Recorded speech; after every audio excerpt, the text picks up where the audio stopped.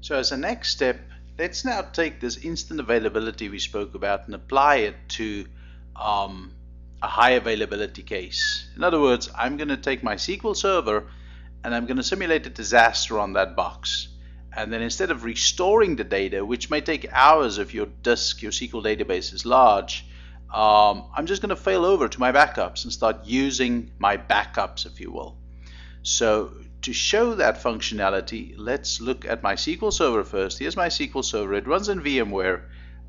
It can obviously be a physical server. I'm just using VMware because it makes it easy to show the bare metal recovery, which will be discussed in the next section. But here's my SQL Server, and if you look at the server itself, it has on it, let's go to disk management, it has on it two drives, a C drive and a D drive, and it's the D drive that houses the database.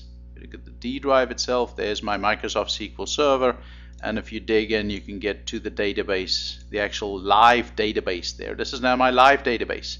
So let's simulate a disaster. Let's delete the D drive.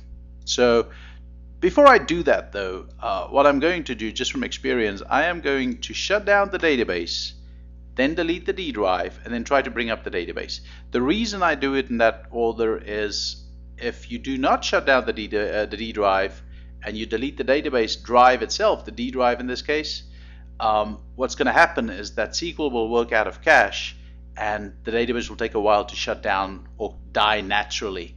So just to speed it up a bit, let's go in, stop the database itself. So I'm going to stop the database service, and this takes a while to do. And as soon as this is done, I will go to the D drive itself and then just delete the D drive. So really I'm simulating a disaster. I'm simulating a case where either my local disk died or my SAN drive died, and I need to recover from that. So as soon as the database is done, there it's done, it's shut down, I am going now to my disk management, there's my D drive, and I'm going to delete the partition. And as soon as this partition is gone, we can now go in and fail over to my latest backup. I'm not going to do a full recovery. I'm just going to take the software and say, instead of restoring the data back to a new D drive, if you will, on this box, just use my latest backup as the live backup. And in that case, the software will create a D drive on the box, bring up the SQL Server, and the database runs off the latest backup, if you will. So there you can see my D drive is gone. Let's now go to the software, and if I try to fire up or start up my SQL Server, it is not going to start up. It's going to fail. You can see there it says the path not found, and at this point my database is down. I have now simulated a disaster where I lost a drive. To use the instant availability to fix this problem, or at least help you out or push out your disaster, you go to the restore window, go to the drive that you just lost, the D drive, go to the latest backup of that drive, right click, say map.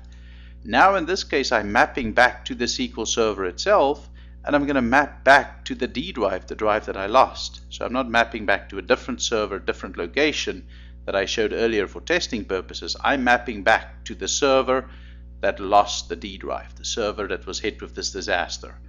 And it takes a few seconds, and there you can see the successfully mapped message. And at this point I can now go to my SQL Server and start up the services, because this server now has a D drive that's local to it. The D drive is not local to the box. It appears to be local, but it's not physically in the server itself.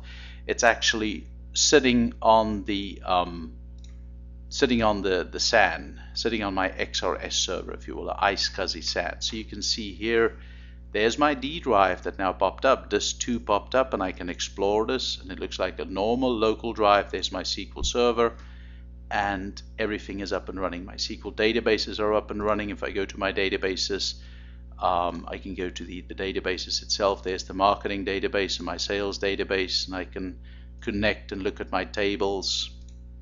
All the information is there. Everything is there. The only difference now is I'm not using my local drive to house, or my SAN drive to house my database, my production data, or my production disk. I'm using my backups, my XR server is now the source for this D drive that's mapped to this box. So what this buys you, it buys you time. It's not a long-term, or it's not meant to be a long-term solution. You're not going to run in this phase for weeks on end, but it does buy you time until you have the opportunity to fix the problem, to bring the data back to the local disk. And we have several ways of bringing that data back and syncing it up with the local disk itself. But this buys you time. This allows you to push out your disaster to a more convenient time. If it's 10 a.m. on a Monday morning, you don't have time for a SQL Server disaster at that point, no problem. Go to sync sort, right click, instant availability. Within 10, 15, 20 seconds, you're up and running, and you just pushed out your disaster to say 10 p.m. on Monday night inside your maintenance window, where you can then at leisure just fix the problem and get the data back to the local disk. So just to recap, what I've done here is just really simulated a disaster, simulated a case where my SQL Server died on the box and I failed over to my my latest backup.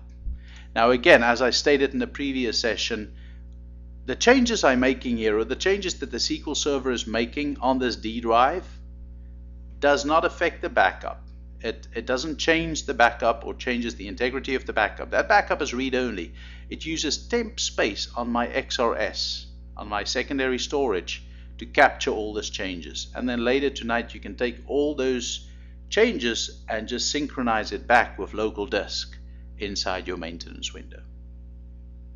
So as a next step now, and this will be the next session, let's now look at recovering the entire machine from scratch. In other words, I have a disaster where I not only lost the D drive, but I lost the C drive as well. So my machine is bare, and I want to do a bare metal recovery or an express DR operation on that bare machine.